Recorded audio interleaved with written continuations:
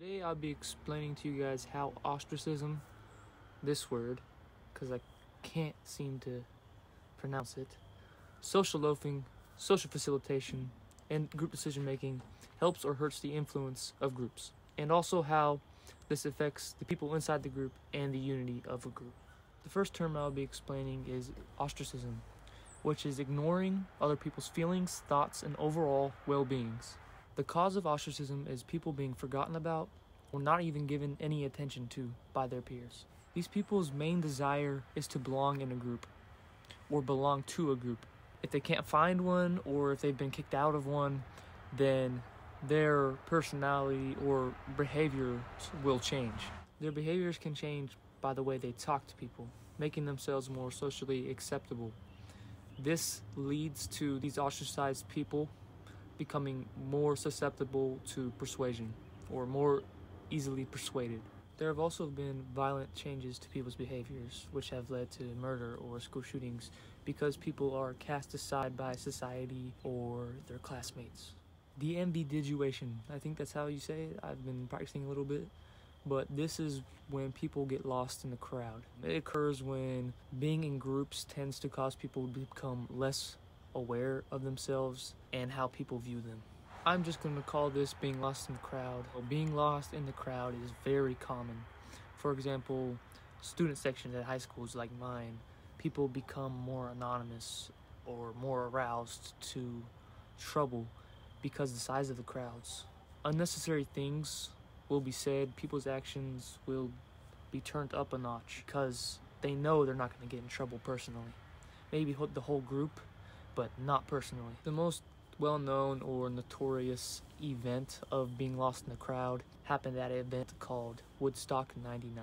Woodstock 99 was a musical event that held over 200,000 plus people that stayed in a fenced area for over 3 days and 3 nights to listen to their favorite bands and artists play. Alcohol was consumed, drugs were taken, and chaos assumed because everybody was getting lost in the crowd of this 200,000 plus people. There was nobody to calm down the situation either. There were 3 deaths, over 1,400 injuries, and multiple sexual assault cases because people got lost in the crowd. People didn't take accountability for their actions, so all this happened.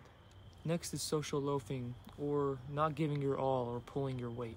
This especially happens in groups like school projects when people tend to not work as hard in a group as they tend to work as an individual because they know people will pick up their slack once they slack, which is basically lack of motivation. Carew and Williams explained that there are 3 causes to social loathing. Collective effort is when people tend to get lazy if their efforts aren't going to lead to any valued outcomes. People assume that if they're not going to get what they want, then they're not going to even try at all. So this tends to people loafing and becoming lazy. Next is free ride. Free ride is very straightforward.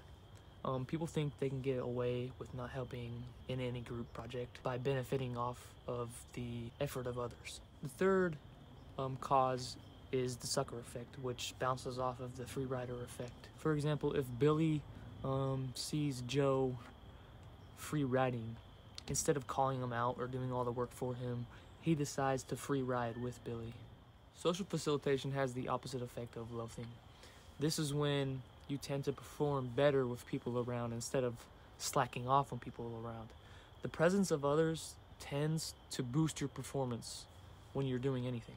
A sports-related example of this is practice. You don't perform very well in practice because you don't have the motivation that people's presence brings. So you slack in practice, you go through the motions. But when it comes to game day, you know everybody's watching, so you're motivated to be the best you can be, which makes you perform even better than in practice. Lastly is group decision making, which is probably the easiest thing to remember or learn about. It's basically when a group of people come together and they decide on what to do verbally. For example, like a business meeting or marketing meeting, or you're at the dinner table with your family and you're trying to come up with an idea. It's really easy. I hope you guys find these terms useful, or at least recognize the terms, because I certainly did, the Woodstock 99 one, because you see these terms in everyday life. So thank you guys for watching.